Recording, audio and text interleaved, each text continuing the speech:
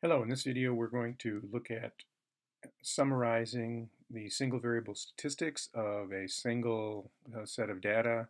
In the example, it's the age of the US presidents at inauguration. And we've listed Grover Cleveland and his first term only here, so there are 43 data values. First thing I'm going to do is to wipe out the more specific how old are the age at number of days, years and days. So to do that, I'm going to hide that column. Give me a little bit more room to work with here. I'm going to put the formulas right next to the statistic. And we'll start off with the mean. Any formula you create in Excel begins with an equal sign. So we'll type in equal, and the function you're looking for is average here. And if you type in the first few letters of it, it'll eventually come up. The best way to select the data is to click and drag.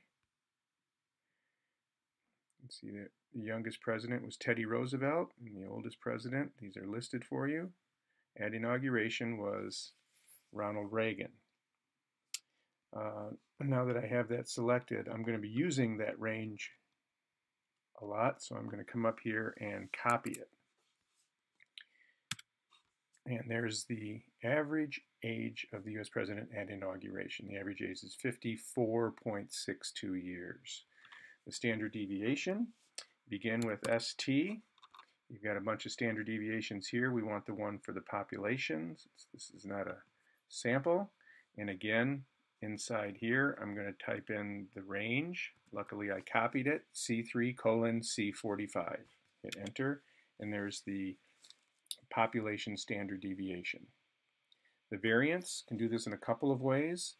You can take the standard deviation and square it, and this is what it would look like. Or there is a function in Excel as well, equals VAR, variance of the population. Again, I'm going to paste in my range, and there you see it. The minimum equals MIN is the function you want. Paste in the range, and there's the smallest. Teddy Roosevelt was the youngest president. For quartiles, you type in the word quartile. And there it is down there. Type in your range, but since there are several quartiles, you want to specify which one. So after the range, type in comma and then 1 for the first quartile. I should note here that Excel calculates the first and third quartile in a way different than other pieces of technology, say a graphing calculator might. So your quartiles may be off just slightly than what the graphing calculator would report. The median, you can also use the quartile function and put in comma 2, or you can just list the function median with the same range. Q3, the third quartile.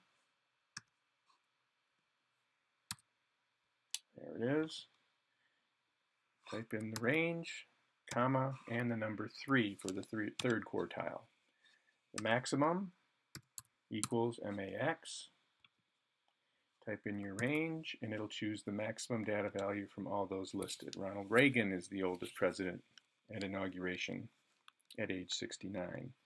The mid-range, I'm not sure if Excel has a function for this, but mid-range is halfway, like the average between the max and the min. So we're just going to take the max and the min, and I'll reference them by selecting on their cell. There's the min, add that to the max, close the parentheses to use the appropriate order of operations, and then divide by 2. There's the mid-range. The range is just the max, so I'll reference that cell value, minus the min. There's the range. The interquartile range is a range as well.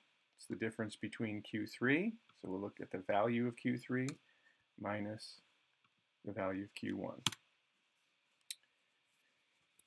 The upper fence is equal to Q3 plus 1.5 times the interquartile range.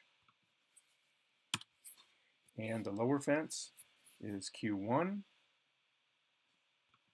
minus 1.5 times the interquartile range. And there it is. So there's a listing of many of the summary statistics of a single variable.